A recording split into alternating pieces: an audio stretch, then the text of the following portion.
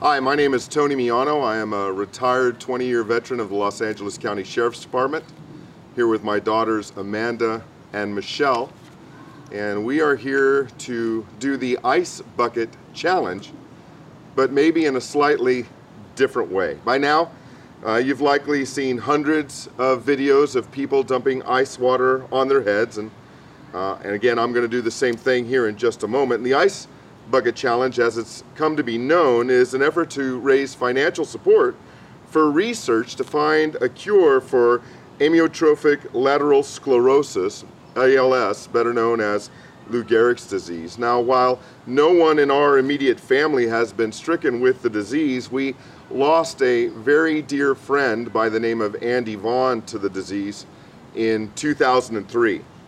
He was a brother in Christ. He was my brother behind the badge and the godfather of my youngest daughter, Amanda. So yes, this is very personal for our family, but more important to me than finding a cure for the disease that ravaged my friend's body before it took his life is my love for and my faith in Jesus Christ, and that is a love and a faith that Andy Vaughan shared.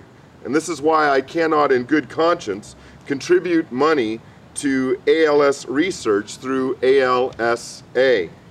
You see, ALSA, with all of the wonderful work it has done by way of research and support of ALS patients and their families, ALSA also donates money to research groups that utilize stem cells from aborted children in their research. So as a Christian, I cannot in good conscience give money to any research that uses tissue from murdered children.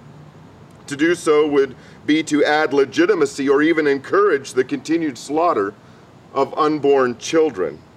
Therefore, our donation as a family will go to specific ALS research being conducted at the Mayo Clinic. Dr. Tony Windebank of the Mayo Clinic is leading a Dose-escalation Safety Trial for Intrathecal Autologous Mesenchymal stem cell therapy. That's a big word. That was a mouthful. Well, the stem cells used in this research are harvested from living adults. No embryonic stem cells are used in this research.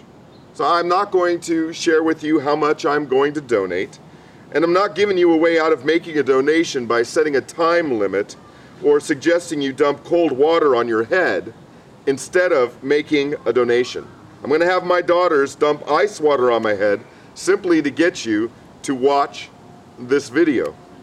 Now, for more information about Dr. Windebank's clinical trials and how you can make a donation, see the description in the description section in this video. So again, we are going to make a donation to ALS research.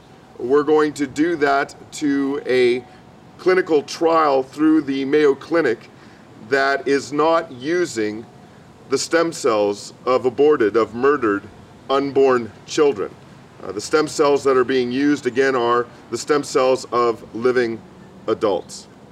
So this is our way to be able to participate in fundraising for research into the cure of a disease that killed a dear friend of ours, while not compromising our Christian faith and while not contributing to the murder of further unborn children.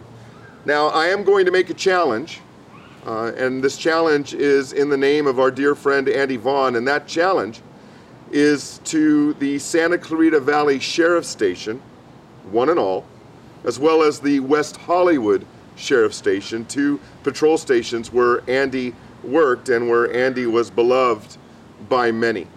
I'm challenging my brothers behind the badge at those two stations to participate in this Ice Bucket Challenge.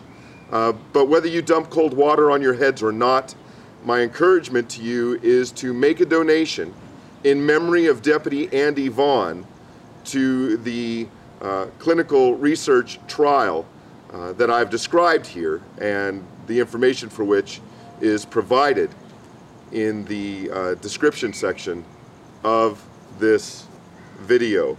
There'll be a little more to come after my daughters dump this water over my head if I survive.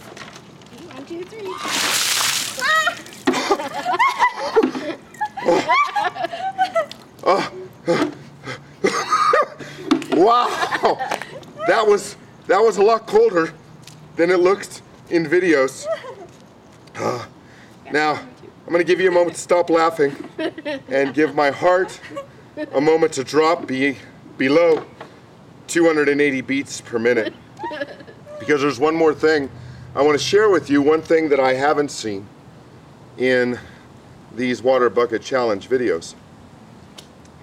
As I mentioned, my beloved brother behind the badge, Deputy Andy Vaughan, was a follower of Jesus Christ. And while he is not watching us dump water over our heads, while he is not concerned at this moment how much money is raised for ALS research, I believe with all of my heart that if Andy was with us today and could say anything to you at this moment, it would be, don't miss heaven. You see, Andy is in heaven today, and it's not because he was a deputy sheriff, it's not because he was a good guy, it's not because he was a beloved friend and husband and father, and it wasn't because he went to church on Sunday. Andy's in heaven today because he put his faith and his trust in Jesus Christ alone for his salvation. And if Andy could say anything to you this day, it would be, don't miss heaven. See, millions of people, those who suffer from ALS and those who never will miss heaven. They may go to church on Sunday, they may consider themselves to be very religious, they may serve in noble professions like law enforcement or fire or military or some other aspect of the first responder community, but they will miss heaven.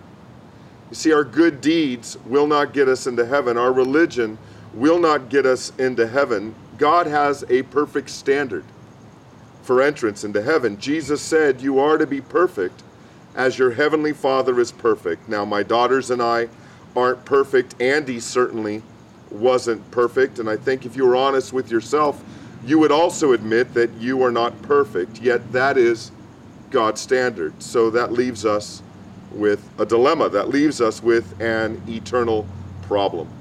We're all going to die one day.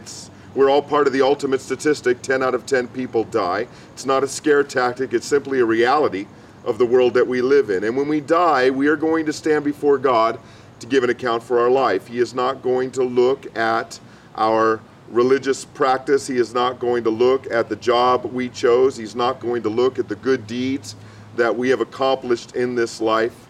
He's going to judge us according to the perfect moral standard of his law. He's not going to judge us based on how we appear in the mirror to ourselves, and he's not going to judge us based on how we compare ourselves to other people.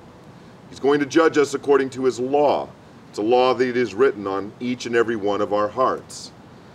You see, my friends, you and I have been created in the image of God. We are literally image bearers of God. And as such, we know that it is wrong to lie because we know that God is truth and we were created in his image. We know it's wrong to harbor bitterness or resentment or hatred in our heart, which God equates with murder, because we have been created in the image of God and we know that God is love. We know it's wrong to take the name of the Lord our God, our Creator, in vain, because we know that we have been created in the image of God and that God is holy. We know it's wrong to engage in any form of sexual immorality, whether heterosexual or homosexual, because we have been created in the image of God and we know that God is faithful. And who among us can say that we have never sinned? All of us have sinned and fallen short of the glory of God. And because God is good, because God is holy and righteous and just, he is going to judge us according to his holy standard. And if he finds us guilty of breaking his law, and he surely will, because he is holy and righteous and just, he must punish our sin. And the punishment that God has assigned for sin because he is good is eternity in hell. Now, my daughters and I certainly don't want that for you. I can certainly attest to the fact that Andy would never have wanted that for you, because I knew him and I knew of his faith in Christ. And this Same God, for there is only one, who is angry with the wicked every day. This same God who will judge the world in righteousness. This same God whose wrath abides upon the ungodly. Is the same God who is loving and merciful and gracious and kind, who one day in 2003 ended all of Andy's pain, ended all of Andy's suffering, ended the tears that toward the end Andy could no longer shed, not because Andy was good, but because Andy had received Jesus Christ as his Lord and his Savior.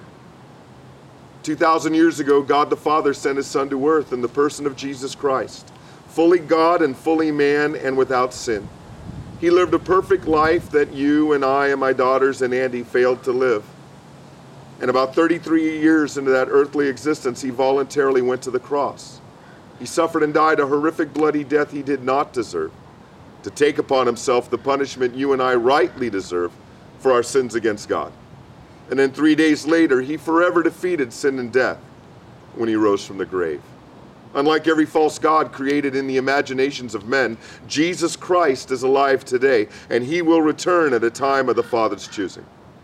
And what God commands of you and me and all people everywhere is that we repent, that we turn from our sin, and by faith alone, receive Jesus Christ as our Lord and our Savior while God has given us time. So again, if Andy could say anything to you today, it would be, don't miss heaven. If Andy could share anything with you today, it would be the gospel of Jesus Christ that I just shared with you. And so I share that with you with love for you, in remembrance of my dear friend Andy, and most importantly, in remembrance of Jesus Christ, my Lord and my Savior. So with that, I challenge my brothers and sisters behind the badge at Santa Clarita Valley Station, as well as West Hollywood Station, to make a donation to ALS research that does not utilize the stem cells of aborted children, and to do that in the memory of our brother behind the badge, Andy Vaughan.